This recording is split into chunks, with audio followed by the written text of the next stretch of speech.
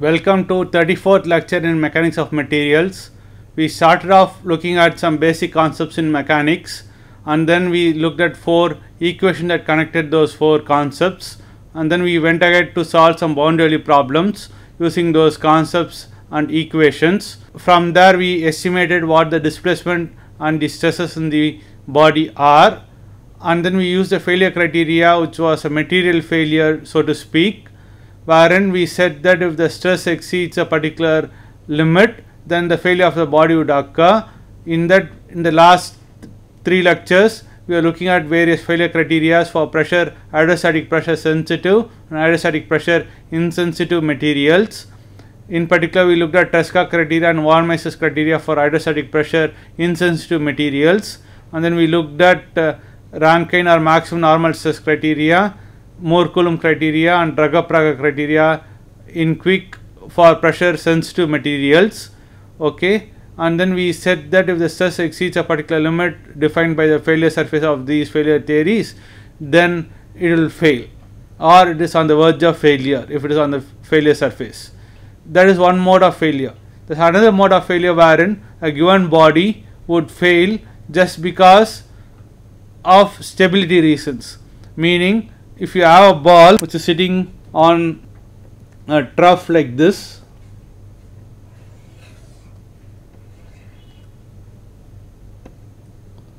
ball sitting on a trough like this, okay, if I move this ball a little bit on either side of the trough, it will return back to its equilibrium position.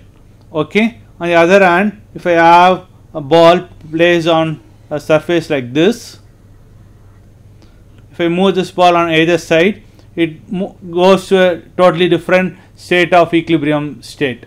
Okay, so basically what happens here is a small disturbance alters the equilibrium state of the body. Okay, similarly I can have a situation wherein I have the ball somewhere here, small disturbance will take it to somewhere here and will stay put there. There won't be further deformation. Whereas the second case, a small disturbance would take it to some position here. Will take it to some position here or much more deeper, depending upon how the shape of the surface is. Here, if I disturb it, it will come back to its original position. Here, if I disturb this, disturb it somewhere here, it will return back to its original position. Okay, so you want the body to be in this state, which is called as the stable equilibrium state.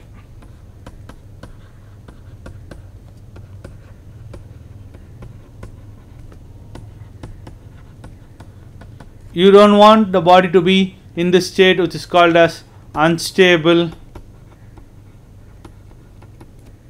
equilibrium.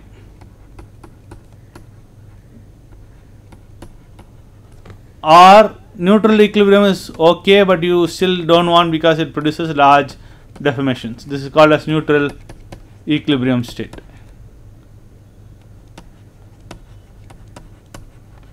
To understand this in terms of a structure, think of a funnel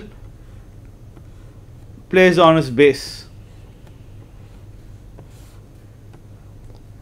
This is the equilibrium configuration of the funnel. Okay, flat edge funnel based on its base. Okay, now what happens if I give a small disturbance? If I tap this funnel to occupy some position like this,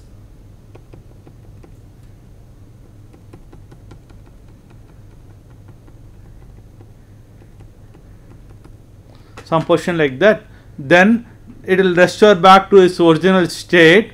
It will come back to its original state because there is a corresponding moment which will help it come back to its original state. Okay, on the other hand, if I have a funnel based on a tip like this,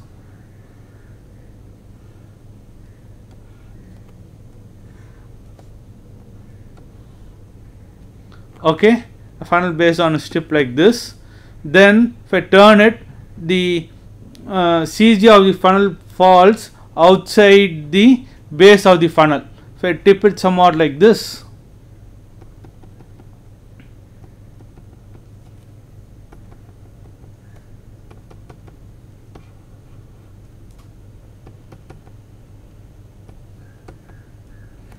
okay, the CG falls outside its base and then it will topple over.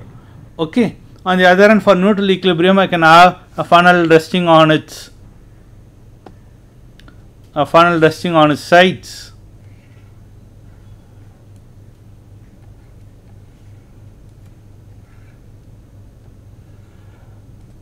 Funnel resting on its side. This is an example of a neutral equilibrium configuration, wherein if I perturb it, it will stay put in the perturbed position. Okay. So basically now you want the body to be in a stable equilibrium configuration because that is a state which you prefer the body to be in. Okay. So that it doesn't show large deformations or it doesn't see large stresses in the process of going to unstable equilibrium states. Okay.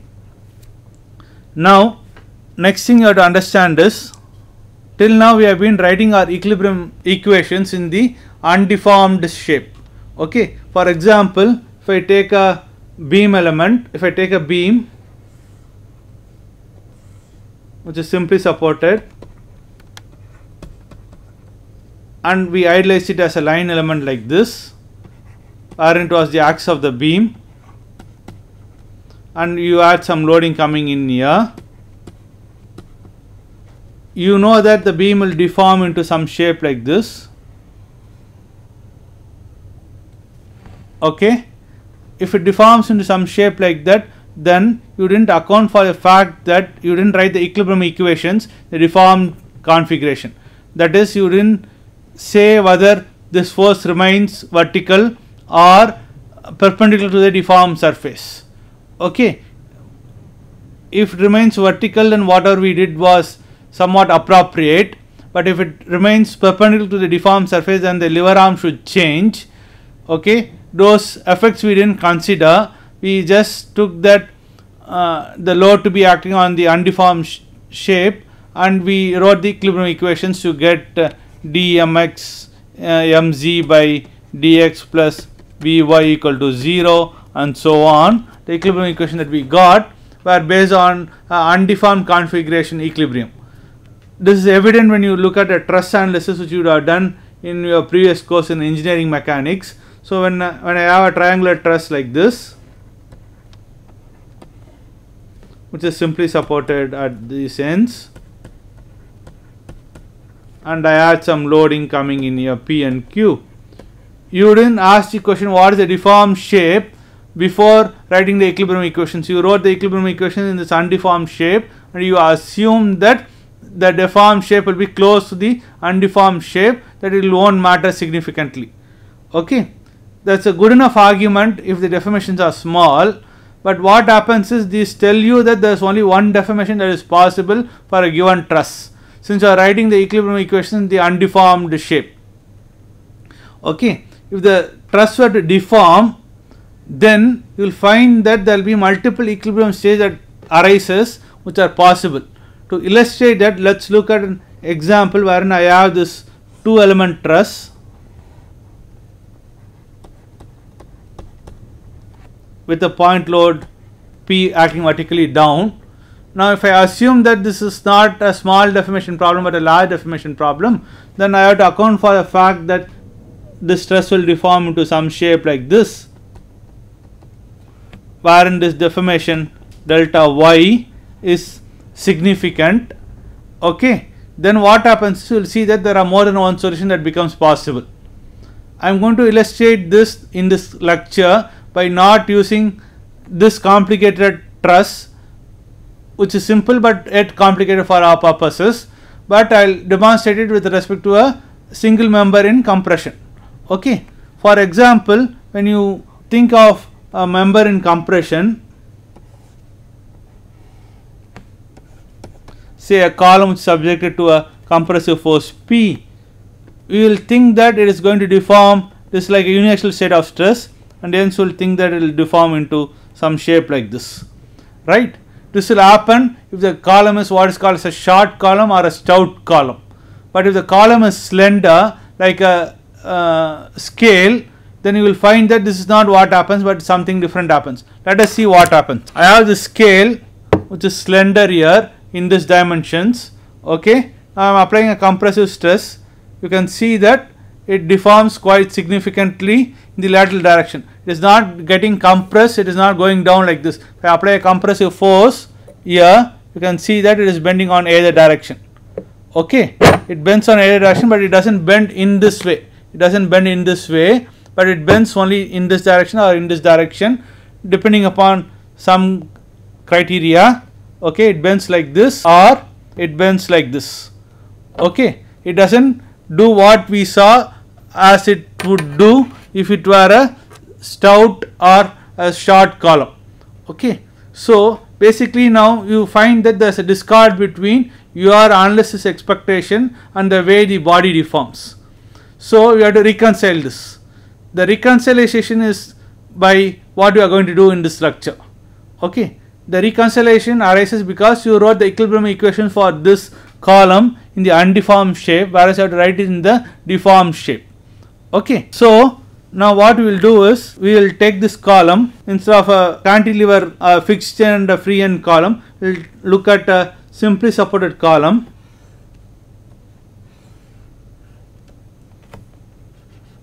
The pin here and a roller here. You understand that a roller should be in this direction because only then it will allow for axial compression. Otherwise the member won't deform. Whatever load you apply, this support reaction at B will take all the axial load that is applied. Okay, if you are a hinge or if you are a roller in the other direction, the support reaction B will take all the reaction force and not allow the column to compress. Okay, now let us assume a coordinate system. Let us still assume this is X,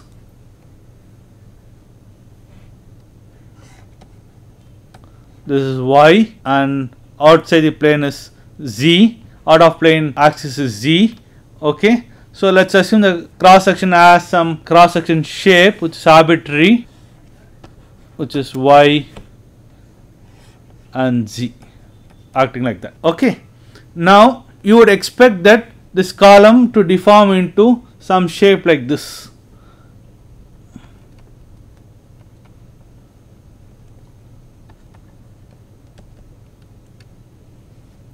Wherein the roller moves down here and it becomes a roller there. Okay, to the applied load. But let us investigate whether there is an alternate deformation possible, which is this.